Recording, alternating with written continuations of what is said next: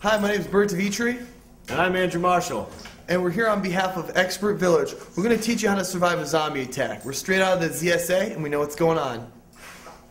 In this clip, we're going to talk about the Selenium virus, the virus that turns people into zombies. It is a highly contagious disease that can only be transferred through plasma to any part of somebody else's, of its victim's body. It's 100% lethal.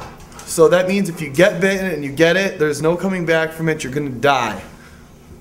The best thing to do if you do get the virus is to have somebody shoot you in the face. We don't need you turning other people into zombies. Make that sacrifice.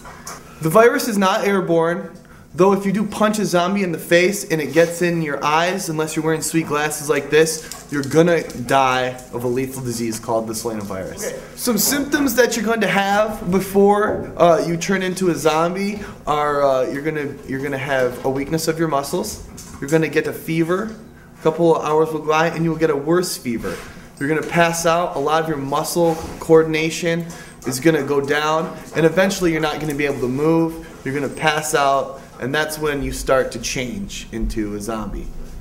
People have also been known to change into a zombie in a matter of seconds from a bite, and some took hours. It all just depends on the strength of that individual's immune system and how well it, or how hard it actually tries to fight it. But your immune system will not fight it, and you will die.